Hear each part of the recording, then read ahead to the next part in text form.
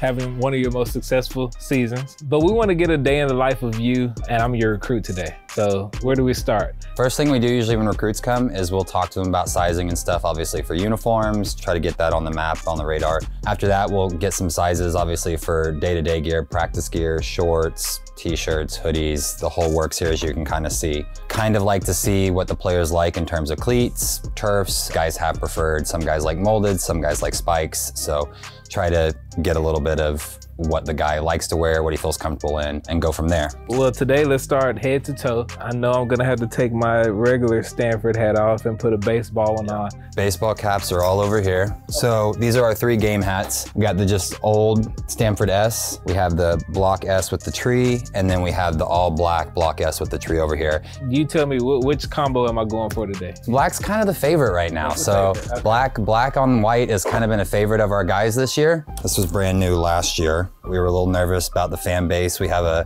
fan base that's pretty traditional, right. But it got a really good reception, and we have a pretty good winning record in black. As you go into the second or the bottom floor, we have a locker room, state-of-the-art, allows our players, again, to really embody that formation and allows them to be with each other. That locker room allows our players to have a space to be able to be with one another, but it also allows our players to develop. We can use it for team meetings, scouting report meetings, anything like that. But more importantly, the structure of the locker room is set up so that all of the benches are facing each other, and that was done on purpose to allow, again, our players to engage with each other, know them as a teammate, but also know them as a person. Right here, this is the first place when our players or recruits come in, so we really wanted to highlight what Adidas does for our program. So we've got our jerseys, our hats, and all the cleats that they might wear during a season. The first one is the July 4th game. It resembles a bomb pop. If you remember those popsicles they used to make, that's why there's ridges on it. These are some of the cleats that they'll wear on Father's Day. This is a special Memorial Day cleat. It's got the icon right there for it. What Adidas does though is always they'll change up their bottom, whether it's chrome, gold, platinum. And then we go through our cleats that we'll wear on a daily basis. These cleats are black and maroon cleats. They'll be worn with our Aggies uniform, and they'll also be worn with our gray at times. It just depends. The starting pitcher might say, I want to wear the black cleats today. He gets to pick them. We're standing here right here in PK Park. People get the name confused, and why is that? Everybody associates the University of Oregon with Phil Knight, His Excellence, Nike, and that's PK, there's your initials. Ironically, the most influential person at our field is Pat Kilkenny. And so the PK here is for specifically Pat Kilkenny. We've got it named Pat Kilkenny Park for that reason, and he's the man. Yeah, definitely. Now we're gonna go in and check out your awesome facilities, but starting here at PK Park, you guys have a tremendous relationship with Field Turf, and they created, everything as far as the surfacing. How true does that infield really play? The infield's unbelievable. Initially, their first product for baseball was probably more of a football type field turf, maybe a little bit slower for baseball. They took the technology and all the information they gained out of 10 years of being in the business, and they crushed it with this product. And so what they did is they have different fills and different things that they put inside the turf for different heights and different speeds of the turf. So where the infield plays a little bit quicker, obviously, than the outfield, and there's different heights and different feelings on the infield around the outfield warning track to where an outfielder, as he approaches the wall, understands that he's coming close to the wall just by some of the product they put in.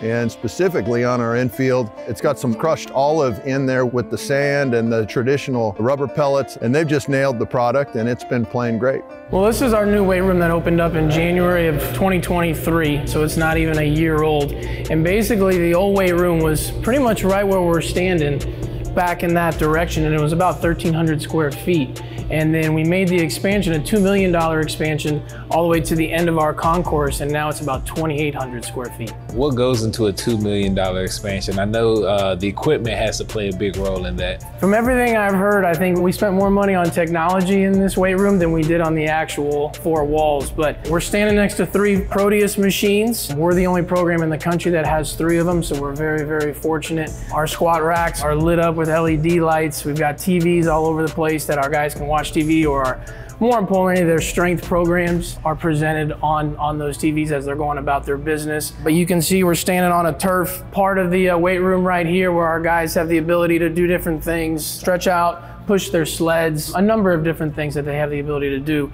throughout this weight room. We're just very, very fortunate to have it. It's also very well lit in here, big branding. However, the biggest, most well lit piece, the attribute, is the lighting on the racks. Well, that was our strength coach, Coach H.R. Powell. I'll give him a lot of credit for that. It certainly lights up very well, and it brings a nice presentation to the facility. This facility has so many, as we like to say, bells and whistles and just different things that excite our players to be able to come in here and work out and get after it every single day. All right, Carter, you guys have an amazing facility so far. Ryan showed us everything outdoors, but in here, this is where all the magic happens, right? Absolutely. You being the director of player development, how much time is spent in this area alone? This area is so crucial for all our guys. Our hitters and our pitchers both use this area. Obviously, we have our 3 batting cages. We can outfit that far tunnel down there to be a pitching development area. All the technology you can imagine is in this room, whether it's TrackMan, the blast motion, the high-speed cameras, all that stuff in here we use on a daily basis. We get to a point in the season where it's hot and everything and we don't want to hit on the field, we'll come in here and just hit exclusively in the cages. The LED lighting in the back, neon lighting, the banners, rafters hanging up. Is this an ideal spot to bring a recruit? It is. Honestly, when we bring a recruit here, we always bring them in through these doors, but even more for our current players, right? When they enter the stadium, they enter through these green doors over behind us, and they see the history that's in here, and we want that for a reason, because when you're in this building, in this part of the stadium, like, you're working to be on one of those boards. All right, Jake, again, this is a spacious area, man. Do guys spend a lot of time here in the locker room? They do spend a lot of time in the locker room. Everyone has their own chair, as you can see, and they got their, their name, their numbers on them. Did that on purpose because we want the guys to be comfortable. As coaches and staff, we actually stay out of here a lot, try to let it be their space. Let's actually go to one of the individual lockers and kind of just see the functionality of them. So this is one right here, this is Darren Williams. So, with the COVID year and all those things that happened with all of that, he's actually in his 7th year of college. So we all call him Dr. Williams, call him old man, anything you can think of. He's been here for so long. You can see how clean and organized all of his stuff is. Everyone has their own lock code and has their own charger in there, like their own outlet. Most of them do their gloves and hats and their towel over here. A bunch of hangers. It actually vents in the bottom, as you can see, for their cleats or for their shoes or anything like that to keep them smelling good. Okay, so this is the ACC championship wall, or the championship wall in general? It's the championship wall, so our players enter the facility most often through these doors right behind us. And there's 3 things that we want them to pass every single day, and one of those is our championship wall, which is here behind us. I think the motivational piece of wanting to play beyond college baseball is a big piece. But one of the greatest challenges is you got to have that motivation, but you got to lose yourself within the team, right? So we purposely have them in this order as you go through this hallway to know exactly how they should align. You look at this wall, you got 36 big leaguers kind of spread across, every major league team. It's a motivational thing. If your goal is to get to the big leagues, which everybody's goal is, if your goal is to get to the big leagues, you pass this every day and you look at all these people that did it and understand the work that has to go in individually to have that chance. Happy Super Bowl to all who celebrate from FanDuel, America's #1 sportsbook. If you're like me, Super Bowl Sunday is all about scoring the best seat on the couch, grabbing your favorite football snacks, and placing some super bets. Personally, some of my favorite things about the Super Bowl are the watch parties, the snacks, the commercials that come out. Maybe your team even comes back from being down 28-3 like mine did one year. Not only can you bet on who you think will win Super Bowl 58, but you can also place bets on which players you think are going to score a touchdown, how many points are going to be scored, maybe you'll make a parlay out of it. It's really up to you. New customers, join today and you'll get $200 in bonus bets if your first bet of $5 or more wins. Just visit fanduel.com/Koiski to sign up. That's fanduel.com/Koiski. Make every moment more with FanDuel, an official sportsbook partner of the NFL.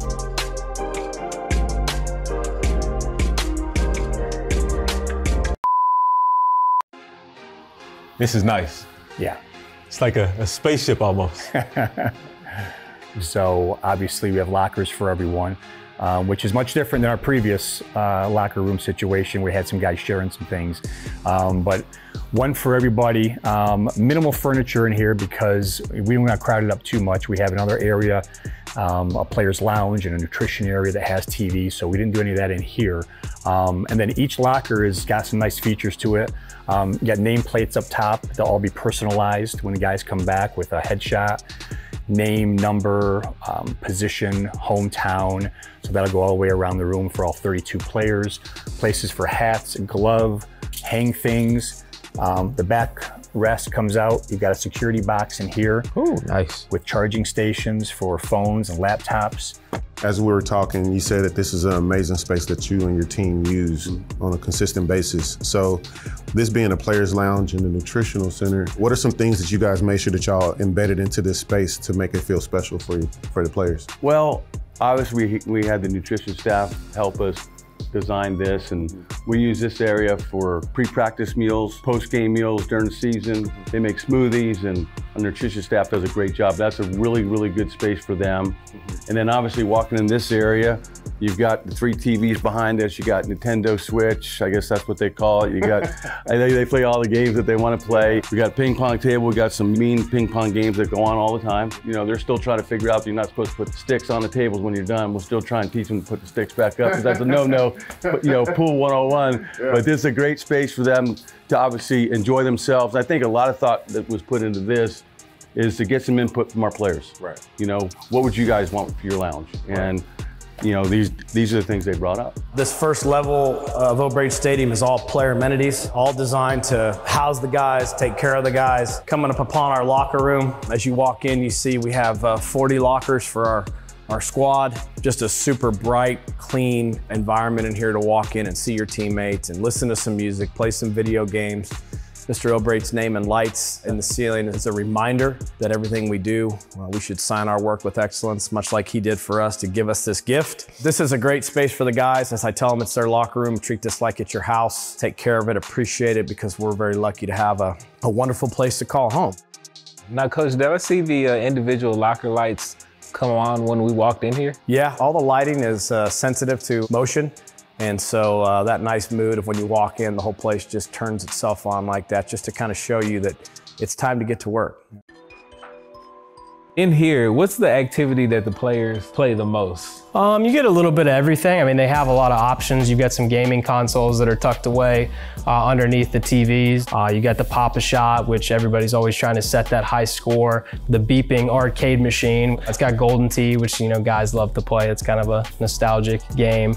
Some pretty crazy games of ping pong. The only rule is just don't go crashing into the wall, so we don't have to replace any sheetrock. What we really like to use this room for the most, George, is that it's a place for them to gather as a group and a place to have team meals. All of our pregame, all of our postgame meals are also served out of the space. We've got a full service kitchen right behind the TV, and we want them to spend as much time together as they possibly can.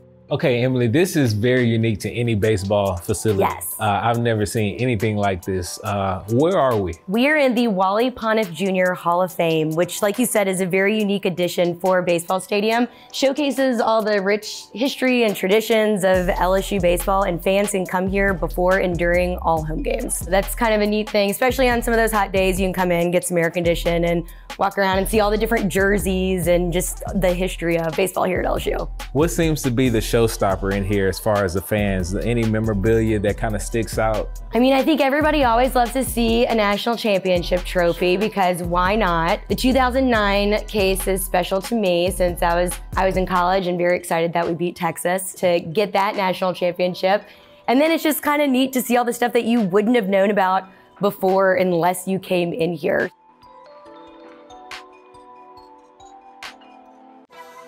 Not only are we at Mississippi State Baseball, we're in the one, the only Stark Vegas. Tell me about the history of this place and your storied baseball program. I think when you look around college baseball, a lot of things started here. You know, we brag all the time, it's the biggest place for college baseball. The first ESPN game was here. You know, all the rigs and the tailgating. I think we hold the biggest on-campus record, a bunch of them, biggest regional, biggest super regional. So a lot's been done here with our community, and they built a facility to kind of recognize that. Awesome. What would you say is your favorite part of this facility? You know, as a coach, you like the player development side, the Palmero Center, the weight room, all the pitching lab, the things that we can train our guys the best with. Obviously, when you walk out that dugout on a Friday night and all the grills are rolling, it's pretty special, so that's a neat part of it too. But as a coach, you can just get a lot of work done here. All right, Danny, you guys had a big part in making this facility as amazing as it is. What are some of the interactive pieces and elements to this place that make it amazing? This lobby here is really the front door to this facility, and so it had to be versatile. So one thing that we have is this really large video board. You can really tailor the content for each of those audiences. I think one of the main things is these College World Series trophies, each has a button that's associated with it that activates content on that video board. There's the 1989 College World Series. Then we get some images served up for the additional World Series. Let's see if we can get 2018 up there. So again, it just gives these fans a place to really interact with these trophies, see some of that story, be reminded of that history. And then, you know, one of the kind of surprise features is we've got a selfie moment built in. And so there's actually a touch screen here that attaches to a camera that's right over here. And then by touching that, you're able to take a picture of yourself with all of the College World Series trophies. So you can stand up here with your friends, family, and really take advantage of your opportunity here. It's not just digital technology, this grand Arkansas baseball here with the backlit letters. And so we're here in the daytime, but if you think about a night game, that's just glowing from the exterior. And so it's kind of this beacon bringing you in this huge brand moment. And then if we look up above, there's the Razorback right on the ceiling. So kind of one of those unexpected things. You'd walk in the space, see the video board, see the letters, and then all of a sudden you kind of look up and have that little surprise.